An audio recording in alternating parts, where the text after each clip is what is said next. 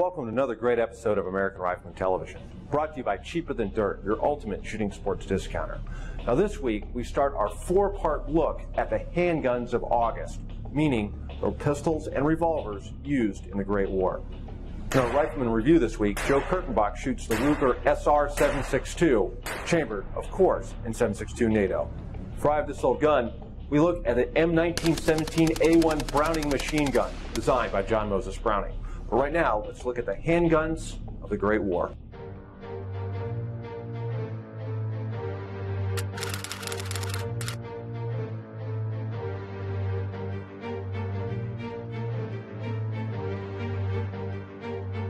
Why exactly were there so many handguns made during the Great War?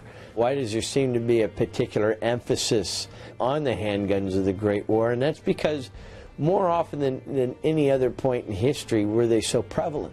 Before the Great War, the only handgun use was really with officers, and usually that is a badge of rank and to be used in extreme cases when they were overrun. As a matter of fact, in the American Civil War, they often said you could tell when things really went bad when you could hear the pop, pop, pop of the officers' revolvers. You knew that had broken through. Otherwise, it was a cavalry. You were literally running into an overlap in history. Here we had the end of what we call linear tactics, meeting modern technology.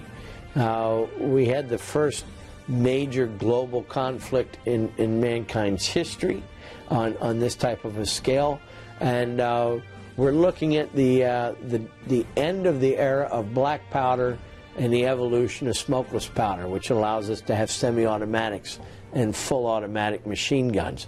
But yet our generals were still guys that grew up in the old black powder age and didn't understand this transformation that was taking place on the battlefield. In June 1914, a man named Gavrilo Princip fired 2 shots that changed the world. His actions led to war between Austria and Serbia. Serbian handguns in the Great War were really influenced by the region, the Balkans. There are a lot of different guns in Serbia, but mostly Gasser revolvers. The Gasser revolver is always of interest to anyone going through a gun show because they look so improbable. They have a bag-type grip, very small grip, a monstrous receiver, and a huge cylinder, and they just look entirely ungainly. To watch this entire episode on Outdoor Channel, contact your TV provider today.